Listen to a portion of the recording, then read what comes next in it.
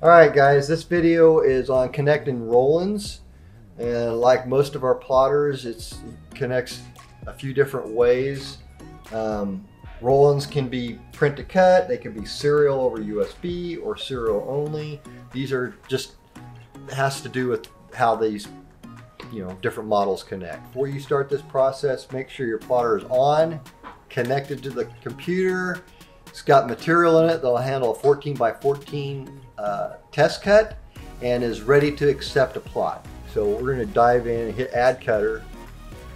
I'm going to type in Roland here, select it. I'm going to go over here and I'm going to print one. I'm going to select a model that we know it is a print to cut, and that's this one of these here.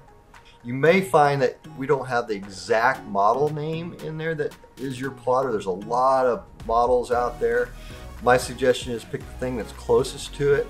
Go with that first. If you still can't get it connected, give us a call. Also, if you do find that you don't have the exact, we don't have the exact plotter model in here, and you do pick the closest thing and you get it connected, reach out to us and let us know exactly what your plotter model is, and we can add it to our list to make sure the next guy that has maybe the same plotter you doesn't have to guess, if you will. And when that happens, it'll pull up available devices. You go in there, find your Roland, select it, and then hit send calibration plot. On any connection that we're doing on here, you always want to hit send calibration plot. This establishes whether you have a connection or not. So make sure you have your machine on before you're doing any of this adding cutters on Eagle Cut, connected with material in it to handle 14 by 14 plot and ready to receive a plot. Select that, hit send plot. If it connects, save your plotter name, and you're good to go. If it's not this type of plotter where it's a print to cut, and you say it's a PNC, let's just go 1210. This would be a plotter that's a serial over USB.